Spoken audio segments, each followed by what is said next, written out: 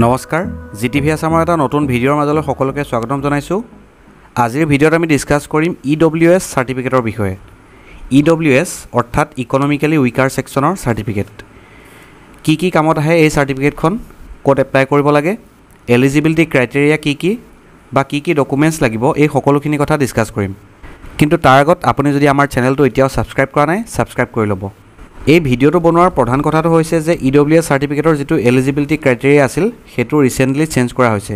সকলোখিনি কথাই কম, আপোনালোকে ভিডিঅ'টো শেষলৈকে চাই যাব। EWS সাৰ্টিফিকেটখন ক'ত কামত আহিব? বৰ্তমান যিকোনো চাকৰি ক্ষেত্ৰত বা যিকোনো কলেজত এডমিশনৰ সময়ত EWS কেটেগৰীৰ কাৰণে 10% সিট ৰিজাৰ্ভ কৰি থোৱা থাকে। গতিকে এই সুবিধাটো আপোনালোকে ল'ব লাগে। কিন্তু আপোনালোক ইয়াৰ বাবে জেনাৰেল ক্যান্ডিডেট হ'ব লাগিব, আনৰিজাৰ্ভ কেটেগৰীৰ ভিতৰত পৰিব লাগিব। এতিয়া এলিজিবিলিটি ক্ৰাইটেৰিয়া কি সেইটা মই দেখুৱাই আছো।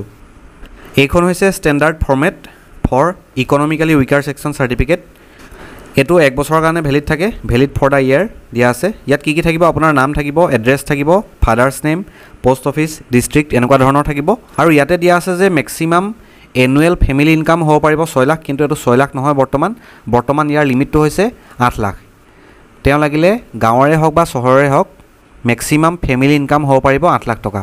ইয়াৰ তলৰ ইনকাম থকা জেনাৰেল ক্যান্ডিডেট সকলে EWS সাৰ্টিফিকেট উলিয়াব পাৰে। ইয়াত আৰু এটা কথা দিয়া আছে, his her family does not one or pauses any of the following assets.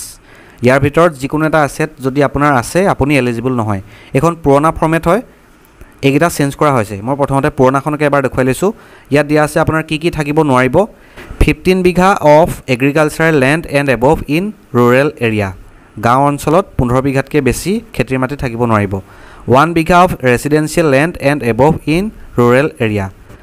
1.5 কঠা of land in notified municipal corporation, municipal board, town committee area. 4 number পইণ্টটো দিছে হাউস of built up area more than 1000 square feet and above in notified municipal corporation, municipal board, town committee area. গতিকে আপোনাৰ ঘৰৰ maximum built up area হ'ব পাৰিব 1000 square fit. কিন্তু এইবিলাক change কৰা হৈছে। কি চেঞ্জ কৰা হৈছে মই আপোনালোকক এটা ভিডিঅ' দেখুৱাই আছো। এজন বিভাগীয় মন্ত্ৰীয়ে গোটেই কথাখিনি ক্লিয়াৰ কৰি দিছে। এবাৰ ভিডিঅ'টো চাই লওক। দ্বিতীয়তে আজি অসম চৰকাৰে এটা অত্যন্ত গুৰুত্বপূৰ্ণ সিদ্ধান্ত লৈছে, সেয়া হ'ল ইকনমিক উইকাৰ সেকশন, যাক আমি EWS কটা বুলি কওঁ। EWS আপোনালোকে জানে যে সকলো ক্ষেত্ৰতে EWS ৰ কাৰণে আমি 10% ৰিজাৰ্ভেশন ৰাখো, সকলো মানে শিক্ষা ইত্যাদি বা চাকৰি ইত্যাদিৰ ক্ষেত্ৰতো। আৰু EWS কটাৰ কিছুমান ক্ৰাইটেৰিয়া আছিল যে আগতে কিমান মাটি থাকিলে কিমান টকা ইনকাম হলে, এই ধৰণৰ এটা ক্ৰাইটেৰিয়া আছিল। বিগত আগৰ যেটো ক্ৰাইটেৰিয়া আছিল সেই ক্ৰাইটেৰিয়াৰ মুখ্য ক্ৰাইটেৰিয়া আছিল যে 8 লাখ টকা কম উপাৰ্জন হ'ব লাগিব। 8 লাখ টকাটো আমি সেই 8 লাখ টকাতে আছে যে 8 লাখ টকা উপাৰ্জন, কিন্তু তাৰ লগে লগে কেইটামান আনুষংগিক কথা আছিল যে সেই মানুহজনৰ মাটি, গাঁৱত মাটি থাকিলে কিমান মাটি, টাউনত থাকিলে কিমান, এই ধৰণৰ কেইটামান ক্ৰাইটেৰিয়া আছিল। য'ত আমি কৈছিলো যে 15 বিঘা এগ্ৰিকালচাৰ খেতি মাটি থকা মানুহে 8 লাখ টকা আৰু 15 বিঘা খেতি মাটি গাঁৱৰ মানুহৰ। এইবাৰ আমি 15 বিঘাৰ ঠাইত 30 বিঘা কৰিছো। তাৰমানে যাৰ 30 বিঘা মাটিলৈকে থাকিব তেওঁ EWS পাব যদি তেওঁৰ 8 লাখ টকাতকৈ কমৰ ইনকাম হয়। গতিকে 15 বিঘাৰ ঠাইত আমি 30 বিঘা কৰিলো। ঠিক তেনেদৰে টাউন এৰিয়াত আছিলে টাউন মানে ৰুৰেল এৰিয়াক বাদ দি আছিল 1 বিঘা মাটি। এতিয়া আমি 1 বিঘাৰ ঠাইত 2 বিঘা কৰিলো, যে টাউনত 2 বিঘা মাটি থকাও EWS সাৰ্টিফিকেট পাব যদি তেওঁৰ 8 লাখ টকাতকৈ কম ইনকাম হয়। ঠিক তেনেদৰে টাউন এৰিয়াত মিউনিসিপাল কৰ্পোৰেশন বা মিউনিসিপাল বোৰ্ডৰ আন্ডাৰত আছিল 4320 স্কয়াৰ ফিট, হেতু আমি 8640। তাৰমানে গোটেই কেইটা আমি ডবল কৰি দিছো। আগৰ যেটো নিয়ম আছিল তাক ডবল কৰি দিয়া হৈছে। ঠিক তেনেদৰে হাউস বিল্ড আপ এৰিয়া আছিল 1000 স্কয়াৰ ফিটৰ হাউস বিল্ড আপ এৰিয়া হলে তেওঁ EWS নাপাইছিল, এটা 2000 স্কয়াৰ ফিট লৈকে পাব। তাৰমানে আমাৰ আগৰ যেটো এক্সিস্টিং ৰুল আছিল তাক আমি ডবল কৰি দিছো। 15 বিঘাৰ ঠাইত 30 বিঘা হ'ব ৰুৰেল এৰিয়াত, 1 বিঘাৰ ঠাইত 2 বিঘা হ'ব আৰবান এৰিয়াত, 4320 স্কয়াৰ ফিটৰ মিউনিসিপাল বোৰ্ডৰ এৰিয়াত 8640 স্কয়াৰ ফিট হ'ব।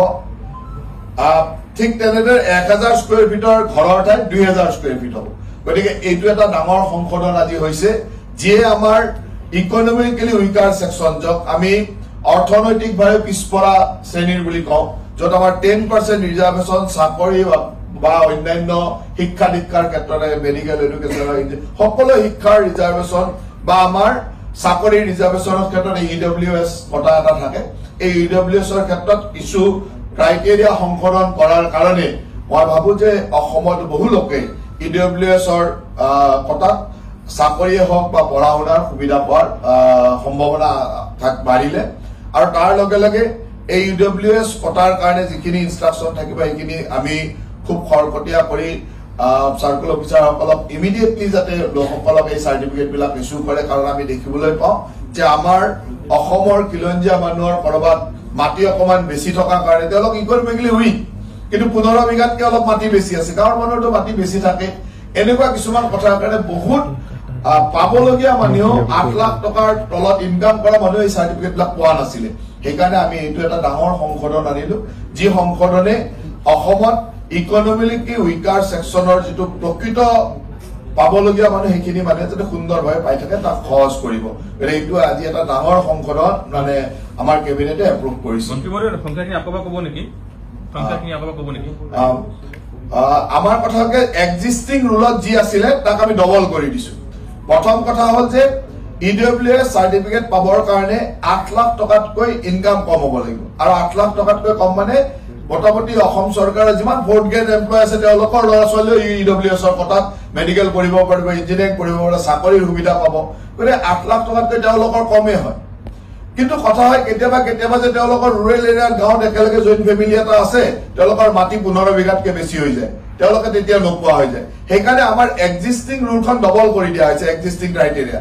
তাত আছিল আগৰ এক্সিস্টিং ক্ৰাইটেৰিয়া আছিল যে গাঁৱত 15 বিঘাতকৈ বেছি মাটি থাকিলে তেওঁ EWS নাপাইছিল এটা 30 বিঘালৈ তাক বাঢ়িব ঠিক তেনেদৰে চহৰ অঞ্চলত মানে গাঁও বাদ দি আৰবান এৰিয়াত আছিল 1 বিঘা মাটি তাক আমি 2 বিঘা কৰিছো আৰু মিউনিচিপাল কৰ্পোৰেচন বোৰ্ড এনেকুৱা ঠাইত আমি 4320 স্কয়াৰ ফিট আছিল এটুক আমি বঢ়াই 8640 স্কয়াৰ ফিট কৰিছো আৰু বিল্ডিং আছিল বা ফ্ল্যাট কাৰোবাৰ যদি আছে তাত 1000 স্কয়াৰ ফিটৰ ফ্ল্যাট বা বিল্ডিং থাকিলে নাপাইছিল গতিকে আমি তাক 2000 স্কয়াৰ ফিটলৈ বঢ়াই দিছো গতিকে আগতকৈ ডবল হৈছে আৰু এই সুবিধাটো EWS ৰ সুবিধা এতিয়া 8 লাখ টকাৰ উপাৰ্জনৰ লগে লগে এইখিনি ক্ৰাইটেৰিয়া ফুলফিল মানে এইখিনি ক্ৰাইটেৰিয়া চোৱা হ'ব গতিকে তেখেতৰ মন্তব্যৰ পৰা এটা কথা ক্লিয়াৰ হ'ল যে বৰ্তমান যেটো ম্যাক্সিমাম লিমিট আছে এনুৱেল ইনকামৰ যেটো লিমিট আছে হেতু সেম আছে 8 লাখ টকা আৰু বাকি যিবিলাক ক্ৰাইটেৰিয়া আছিল 15 বিঘাটো 30 বিঘা কৰা হ'ল ৰেসিডেন্সিয়েল ল্যান্ড এবিঘা আছিল আগতে এতিয়া 2 বিঘা কৰা হ'ল 1.5 কঠা মাটিটো এতিয়া 3 কঠা কৰা হ'ল আৰু লগতে যেটো 1000 স্কয়াৰ ফিট আছিল এটো 2000 স্কয়াৰ ফিট কৰা হ'ল গতিকে এইখিনি কথা চেঞ্জ হৈছে এইখিনি কথা আমি জনাটো খুবেই প্ৰয়োজন এটা কথা হ'ল EWS সাৰ্টিফিকেটখন কোড এপ্লাই কৰিব লাগে এটো আপোনাৰ কনসাৰ্ন সাৰ্কেল অফিচত এপ্লাই কৰিব পাৰিব সাৰ্কেল অফিচ বা ডিসি অফিচত খবৰ কৰিলে আপুনি এই ডিটেইলছটো পাই যাব অনলাইন এপ্লাই নহয় অফলাইন এপ্লাই কৰিব লাগে কিন্তু EWS সাৰ্টিফিকেটৰ কাৰণে আপোনাৰ প্ৰথম বস্তুটো লাগিব ইনকাম সাৰ্টিফিকেটটো আজিকালি অনলাইন এপ্লাই হয় এখন মই ষ্টেণ্ডাৰ্ড ফৰ্ম দেখুৱাই দিছো ইনকাম সাৰ্টিফিকেটৰ কাৰণে ইনকাম সাৰ্টিফিকেট অনলাইন এপ্লাই কৰোঁতে আপোনালোকে এইখন ফৰ্ম ফিল আপ কৰিব লাগিব তাত দিব লাগিব এপ্লিকেন্টছ name mobile number এপ্লিকেন্টছ gender ফাদাৰ্স name বা হাজবেণ্ডছ নেম এনেকুৱা ধৰণৰ কথাবিলাক দিব লাগিব source of income occupation total income আৰু পাৰ্মানেন্ট এড্ৰেছ ইনকাম সাৰ্টিফিকেটৰ কাৰণে কি বস্তু দিব লাগিব এবাৰ চাই লওক scan copy of application form এতিয়া মই যিখন এপ্লিকেশ্যন ফৰ্ম দেখুৱালো সেইখন দিব লাগিব এড্ৰেছ প্ৰুফ আধাৰ কাৰ্ড বা ভোটাৰ আইডি কাৰ্ড এনেকুৱা ধৰণৰ বস্তু দিব লাগিব আইডেন্টিটি প্ৰুফ তাত আপোনাৰ ফটো থাকিব লাগিব যেনে পান কাৰ্ড স্যালাৰি স্লিপ যদি আপুনি এমপ্লয়েড হয় স্যালাৰি স্লিপ উলিয়াই ল'ব পাৰিব এমপ্লয়াৰৰ পৰা ল্যান্ড ৰেভিনিউ ৰিসিপ্ট খাজনা দিয়া ৰচিদ এটো আপোনাৰ আপডেটেড হ'ব লাগিব মানে লেটেষ্ট কপি হ'ব লাগিব খাজনা দিয়া ৰচিদ এনি আদাৰ ডকুমেন্টস ইয়াত তিনটা বস্তু দিছে এনি ভোটাৰ লিষ্ট গাঁওবুঢ়া সাৰ্টিফিকেট ল্যান্ড ৰেভিনিউ পেমেন্ট ৰিসিপ্ট এটসেট্ৰা আপোনাৰ কনসাৰ্ন গাঁওবুঢ়া বা আপোনাৰ ওয়াৰ্ড কমিশনাৰৰ পৰা লিখাই ল'ব যে আপুনি সেইখন গাঁৱৰ বা সেইখন টাউনৰ পাৰ্মানেন্ট ৰেসিডেন্ট হয় এটো বস্তু লিখাই ল'ব আৰু আপোনালোকে অনলাইন এপ্লাই কৰিব পাৰিব আৰু 10 দিনৰ ভিতৰত আপোনাৰ ইনকাম সাৰ্টিফিকেটখন অনলাইন আপলোড হৈ যাব ইনকাম সাৰ্টিফিকেট অনলাইন উলিয়াবৰ কাৰণে মই এটা কন্টেক্ট নাম্বাৰ তলত দি দিছো আপোনালোকে তেওঁক কন্টেক্ট কৰি ল'ব পাৰিব আৰু এটা মিনিমাল ফিজৰ বিনিময়ত 10 দিনৰ ভিতৰত এই ইনকাম সাৰ্টিফিকেটখন আপোনালোকে ঘৰত বহিয়ে লাভ কৰিব গতিকে আপোনালোক যিসকল জেনাৰেল ক্যান্ডিডেট আৰু ইয়াৰ বাবে এলিজিবল হয় EWS সাৰ্টিফিকেটৰ কাৰণে এলিজিবল হয় আপোনালোকে খুব সোনকালে এই সাৰ্টিফিকেটখন উলিয়াই লওক আৰু আপোনালোকে যিকোনো চাকৰি বা এডমিশনৰ ক্ষেত্ৰত আপোনালোকে 10% ৰিজাৰ্ভেশ্যনৰ সুবিধা তেতিয়া লাভ কৰিব আজিৰ ভিডিঅ'টোত ইমানেই ভিডিঅ'টো ইমান সময় চাই থকাৰ বাবে ধন্যবাদ